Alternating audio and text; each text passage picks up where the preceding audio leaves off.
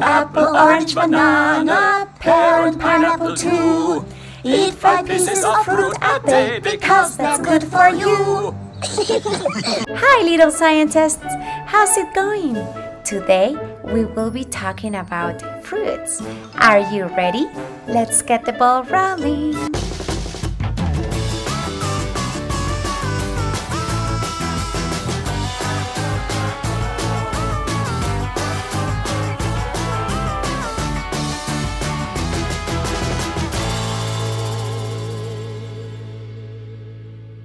A fruit is the part of a flowering plant that contains the seeds. The skin of a fruit may be thin, tough, or hard. Its insides are often sweet and juicy. But some fruits, including nuts, are dry. Fruits develop from a plant's flower.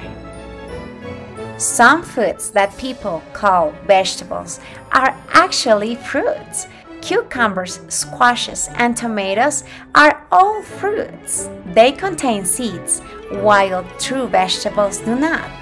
True vegetables are the stems, leaves, or roots of plants. There are two main types of fruit: fleshy fruits and dry fruits. In fleshy fruits, the part of the fruit around the seed is juicy and soft, like this watermelon.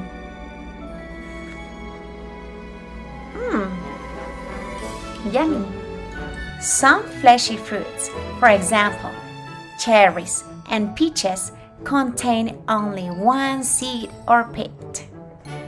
On the other hand, dry fruits are not as juicy as fleshy fruits. Almonds, raisins, walnuts, and pistachios are some examples of dry fruits. It's game time! I'll name a fruit and you will have to decide whether it's fleshy or dry, okay? Apples.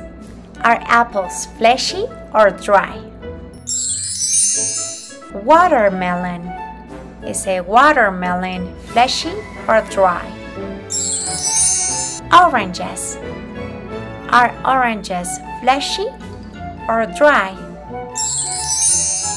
Pistachios. Are they fleshy or dry? Strawberries. Are they fleshy or dry? Raisins. Are they fleshy or dry? Grapes.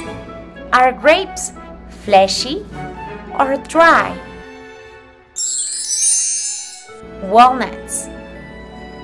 Are they fleshy or dry? Excellent job! Thanks for joining me today. See you next class. Goodbye!